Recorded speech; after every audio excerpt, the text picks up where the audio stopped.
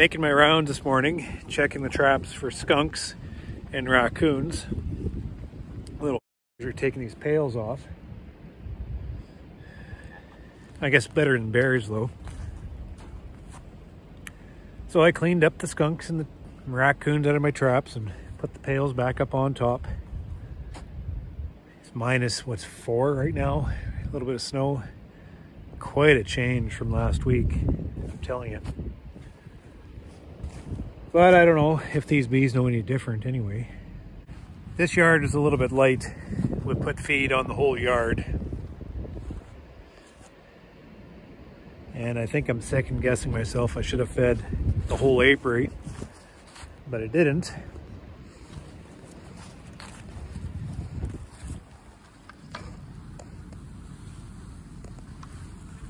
Pail's empty. So I've taken down a gallon through these last 3 or 4 days.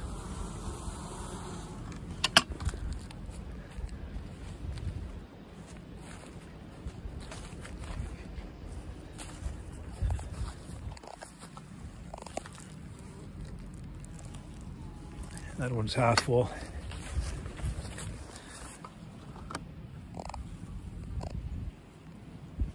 That's half full.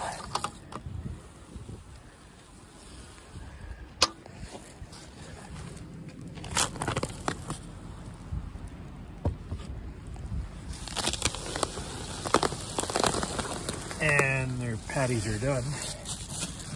Son of a gun. You know, that's a 1.5 pound patty. Pail's done.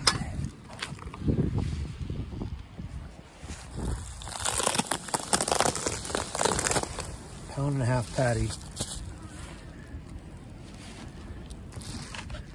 We were talking not even a week. Demand on resources. Damn, I should have.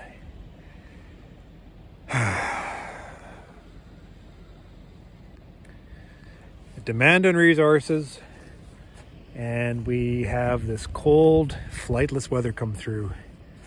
And what do you expect? The bees need feed to maintain that nest, so they are eating.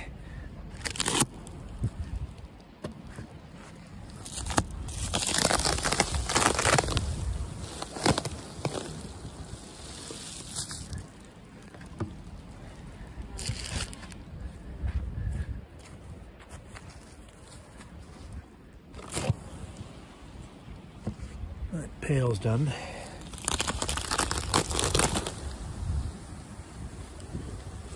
Not much for patties left. So there's not much else we could have done for the protein because we made it around to top everything up. So anything that was just about done the first 1.5 pounds, got another 1.5 pounds, and by the looks of it,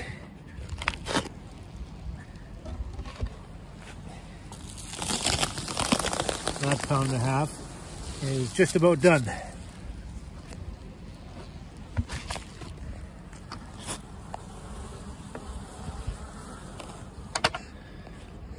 Which is good, which is really good. Just means we need to get out here. I'm not so much worried about the protein because there's just, you know, it's just getting to the end of that. We can get that back out right away. We're supposed to get some flight weather tomorrow, maybe some pollen. The sugars I'm worried about. So if they have consumed that pail through the last few days,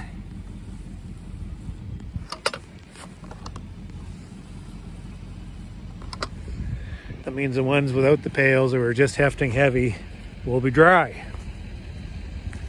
So they'll have to get out and fly to the open feeders tomorrow, start bringing that back in. So it's going to be curious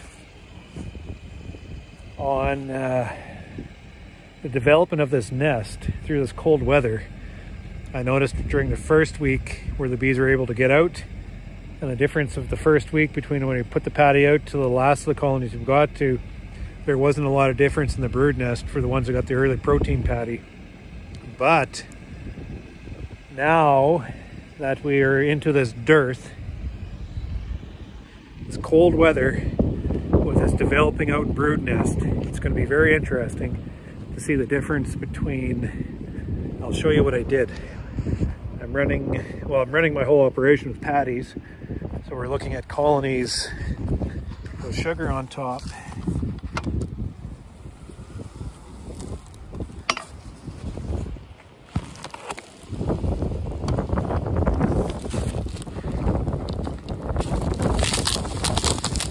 That are eating the patty.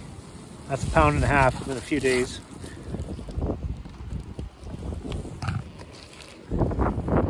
As compared to a few control colonies I had set up here, like these 2, 4, 6, 8 colonies did not get any protein. So we're going to dig into these colonies.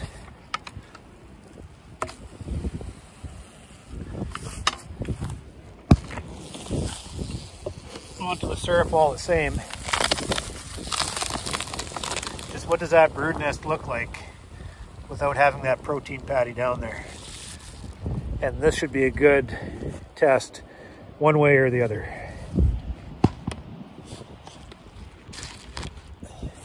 Just my continual check, my continual assessment on everything I'm trying to do. Look at that bloody snow.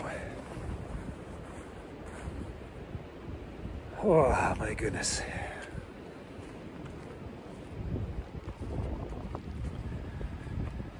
Bring me back that sun and warmth.